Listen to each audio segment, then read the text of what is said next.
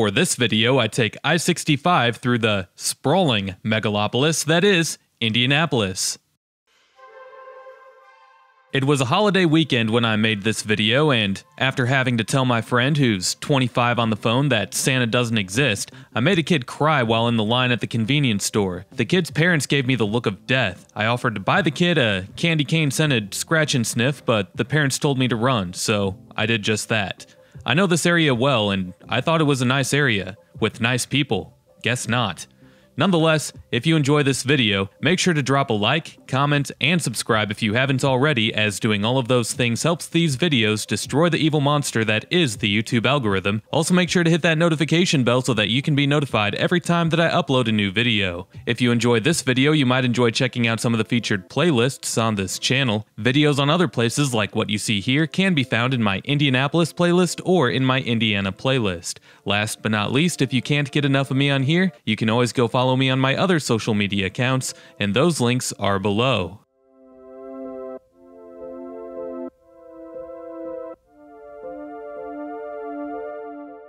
We began the video in Greenwood, but now we're in Indianapolis, or what I like to call Marion County. Greenwood is a cookie-cutter suburb on the south side where you can find affordable suburban housing. Maybe not as trendy as a Carmel or a Fishers on the north side, but it's pretty decent. This part of Indianapolis, or Marion County, is like Greenwood in many ways, as there's cheap cookie-cutter housing subdivisions that stretch the land for as far as the eye can see. In my opinion, at least, you don't truly get inside of Indianapolis until you get within 465, which is the beltway that circles the Circle City.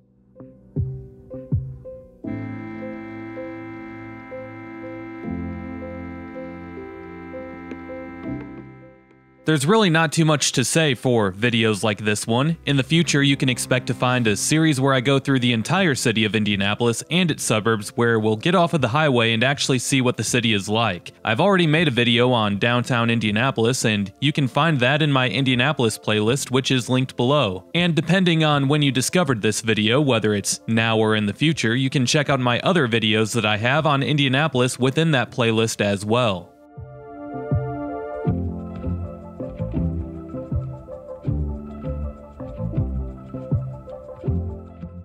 Off to the right is a sign that says, Indianapolis, 8 miles. Even though we're already technically inside the city of Indianapolis, it doesn't even say downtown Indianapolis, it says Indianapolis. But this goes along with what I was saying earlier. In 1970, an act called Unigov annexed Indianapolis with the entire area inside of Marion County, with the exception of 4 communities. Those 4 communities being Beech Grove, Southport, which we just passed, Lawrence, and Speedway. Therefore, a lot of what is technically the city of Indianapolis looks like a suburb. I always gave people a hard time whenever I lived here, whenever they bragged about their city being the 10th largest in the country, which it was for a very short time, but that's only because the city limits of Indianapolis are much bigger than they should be. There's cornfields inside the city limits all over the place still to this day. Nonetheless, a handful of people that I met here would talk about Indianapolis like it's on the same ranks as Dallas and Houston, and they would truly believe that. These were smart people too, but not when it came to geography. When you take a look at the metro area as a whole, it's the 33rd largest metro area at the time of me making this video, which is in the same neighborhood of other markets such as Columbus, Ohio, Kansas City, and Cleveland, Ohio. It's a much more accurate example to look at the population of the metro area rather than the population of the city.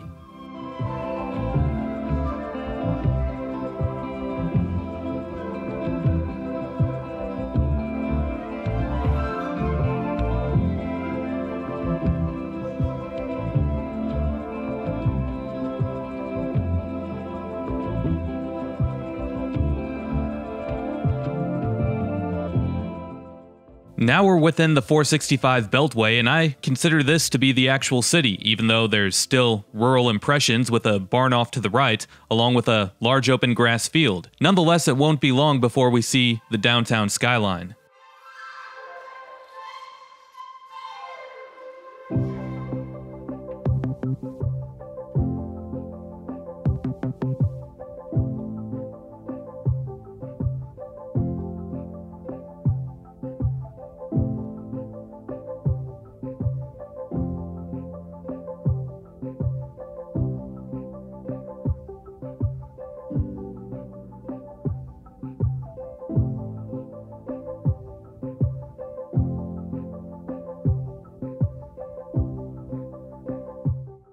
And oh yes, the mighty Indianapolis skyline.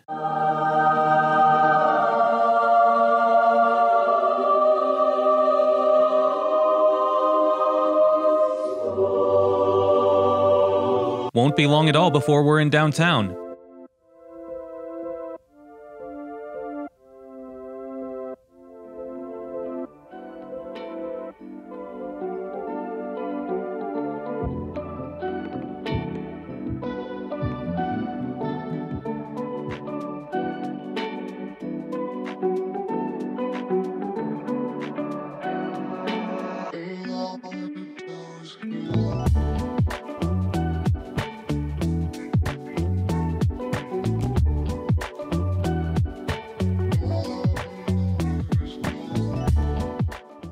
Downtown Indy is the largest employment sector in all of Indiana, which it should be as it's the state's largest city. The state capital is in downtown, but sometimes that becomes an afterthought as many other towering buildings rise above the state capital. Downtown is home to 3 Fortune 500 company headquarters, which includes Anthem, Eli Lilly, and the Simon Property Group, which is a company that probably owns an old shopping mall wherever it is that you live. The headquarters for Steak 'n Shake are also in downtown, so if you ever want to send in a complaint for Steak 'n Shake serving you some crappy food, now you know where to send it since you watched this video.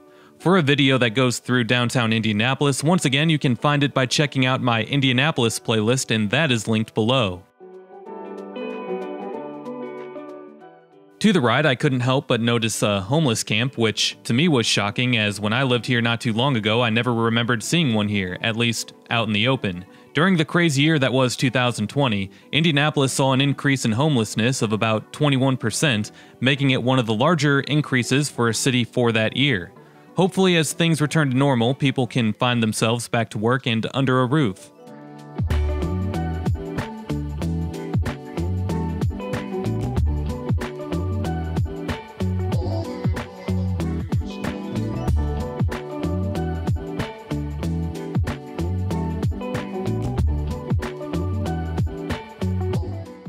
The stretch of freeway that I just drove is actually currently closed at the time of me uploading this video, as reconstruction has been needed on that stretch for quite some time, as it's an outdated design. So the next time that any of you drive it, it will look completely different than what you see in this video.